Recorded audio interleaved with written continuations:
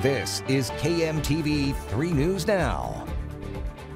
Good Thursday morning to you. I'm Zach Williamson with 3 News Now. Sarpy County Attorney's Office has charged a driver with vehicular homicide after a September crash that killed 2 people. The Attorney's Office says alcohol and speed may have been a factor when 33-year-old Maria Diaz Castellon ran a red light on September 23rd, hitting a GMC at Cornhusker and Fort Crook roads.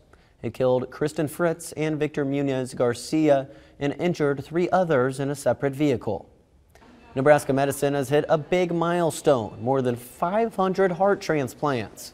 The hospital performed its first heart transplant in 1994, and after a 6-year pause, in 1999 the program was restored. Now they can even use organs after the cardiac death of the donor.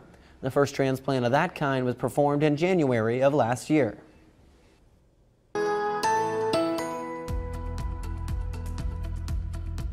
And on 3 News Now, Chief Meteorologist Mark Stitz. We continue to cool off on this Thursday. Temperatures briefly topping out near 70 degrees early in the afternoon before our stronger cold front arrives, and that will knock us back into the mid-60s, even some low 60s by the evening commute. Also breezy as that colder air blows in, but we'll keep a lot of sunshine around throughout much of the day. But that cold air keeps blowing in overnight. In fact, we fall down to 38 degrees for Friday morning. Tomorrow, the wind will be lighter and we keep the sunshine, but it will be much cooler. Highs only near 56.